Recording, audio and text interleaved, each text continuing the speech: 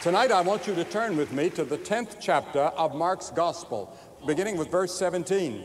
And when he was gone forth into the way, there came one running and kneeled to him and asked him, Good master, what shall I do that I may inherit eternal life? And Jesus said unto him, Why callest thou me good? There is none good but God. Thou knowest the commandments, do not commit adultery, do not kill, do not steal, do not bear false witness, defraud not, and honor your father and mother. And he answered and said unto him, Master, all of these have I kept from my youth. Then Jesus, beholding him, loved him, and said unto him, One thing you lack. Go your way, sell whatever you have, and give it to the poor, and you shall have treasure in heaven. And come, take up the cross, and follow me. In this passage, we find a young aristocrat, a very wealthy young man, coming to Jesus. He had probably stood around hearing what Jesus had to say. And now he runs to Jesus and falls on his knees and falls on his face. And he said, What must I do to get eternal life? You know, I was reading in Time magazine, I think it was in their February 1st edition this year. I was abroad at that time, but I picked it up and read it. And it had the discipline problems in the 40s among young people in the schools. Listen to what these great disciplinary problems were for the principals and the teachers of the 40s. Talking was one. Second, chewing gum was another. Third, making noise. 4, running in hallways. 5th, getting out of place in line. 5, wearing improper clothing. 6, not putting paper in the wastebasket. Those were the great problems that the schools faced in the 40s. Now listen to the problems we face in the 80s in our schools. Drug abuse, number 1. Number 2, alcoholic abuse. 3, pregnancy. 4, suicide. 5, rape. 6, robbery. 7, assault, primarily on the teachers. Next would be burglary. Next would be arson. And the last would be bombings. What a difference between the 40s and the 80s on the great problems that are being faced in our schools today as far as discipline is concerned. And that affects our learning, so that our learning in America and our schools is far behind Japan and Korea and Taiwan and many of those places. And what are we going to do in the future? What will it produce in the future? It's a danger for America because we're not getting the education equipment that we need. I heard a speech some time ago by Dr. Ernest Boyer, who used to be president of the university system here in New York and a great friend of mine. And he made a speech in Washington, and I was there to also speak. And he said some of these things. And then I heard another speech made by Mr. Bennett, who is the former Secretary of Education, or who is the Secretary of Education of the United States. And he said some of the same things, warning about what the next generation can expect, because our school system is so filled today with troubles and difficulties that our teachers have to spend so much time in discipline in comparison to a few years ago. And then I think that our teachers are underpaid. I think our policemen are underpaid. I think our firemen are underpaid. It's amazing to me that we pay football stars and basketball stars and all kinds of film stars and rock stars and all that high prices, but the people that risk their lives to defend us and keep us safe, and the people who teach us, are paid so little.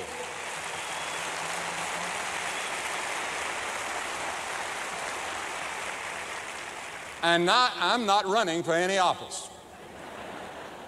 That's my thoughts to you free. There are no shortcuts in education. There are several things that I'd like for you to hear tonight. First, there's the high price of sin. The Bible says the wages of sin is death. There are 3 kinds of death in the Bible. There's physical death, and I've noticed in the place that we go sometimes, cemeteries here in Buffalo, a lot of cemeteries it seems to me, and some big ones. And I guess people die here like they do everywhere else. And then the second kind of death is spiritual death. There are many of you that are spiritually dead right now. Physically, you're alive, but your spirit toward God is dead. And then there's the second death, or the third death, which is the moment you die physically, you go into eternity away from God. That's called the second death in the Bible.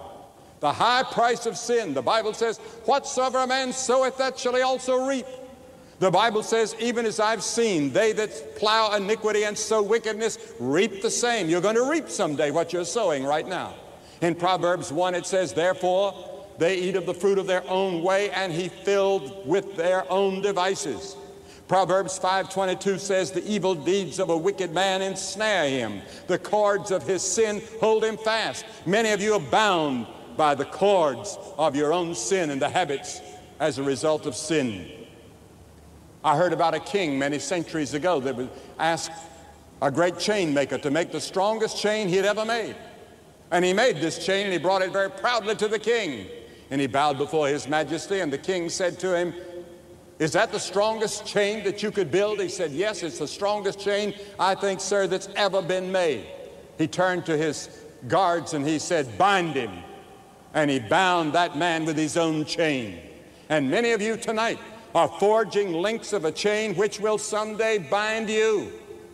Is it worth gaining popularity and losing the smile of God? Is it worth gaining pleasure to lose fellowship with God? Is it worth being successful and losing your own soul? The Bible says that all of you have a body, but inside is your soul, your spirit. That's the part of you that's going to live forever. The part of you that could have fellowship with God, but you can lose it. And many of us are gaining our body. We're having physical fitness all over the country, but we're losing our souls. We're not developing our spirits and our souls through Bible reading and prayer and church attendance and going to prayer groups and Bible study groups and fellowshipping with others and living for Christ and giving to people that are in need. All of these are spiritual exercises that we're neglecting, and we're destroying our souls. Too many think that you can go out and live the way you like. Go to church on Sunday, or perhaps go to some religious ritual that your church demands, and everything will be all right, but it won't. It's wonderful to be a member of a church. It's great to be baptized. It's great to be confirmed. But that alone is not enough. Jesus said, you must be born of the Spirit. You must be born again. And many young people today have fallen into the trap of drugs and this crack thing that we read so much about. Is so frightening that just one time using of it, you become an addict. A cheap form of cocaine that is going to become an epidemic in this country, already is among young people, destroying them before they ever get started in life. And then there's the social diseases of herpes. We don't hear much about herpes, but I'll tell you, it's spreading like wildfire. And now we have AIDS. No one lives with AIDS. You live a while, but it's always fatal.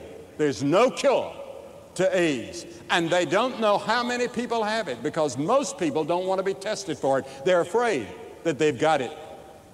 And then there's death and hell. Is it worth living your own life the way you want to live it, rather than living for God? A famous talk show host quoted statistics the other day. He said that 27% of every entertainment dollar in America is spent to stimulate sexual desire. That runs into hundreds of billions every year just to stimulate sexual desire. Is it worth it? The Bible says, the world passeth away and the lust thereof, but he that doeth the will of God abides forever. All that lust and all that the world offers is going to pass away. And you're going to be left holding an empty soul, gripping your heart, because you're going to die. And you're going to have to face God at the judgment. What about you? The world's stars burn out. Its idols fall. Its favorites wane. Think of it now. How many rock stars come along and then they're gone? How many years has it been since Elvis Presley died? They come for a short time. They appear on the stage and they have all that tremendous adulation for a short time, and it's all over. And the Bible teaches that life is so brief, and we have just a few hours left in our lives to give to God and to give to things that really matter.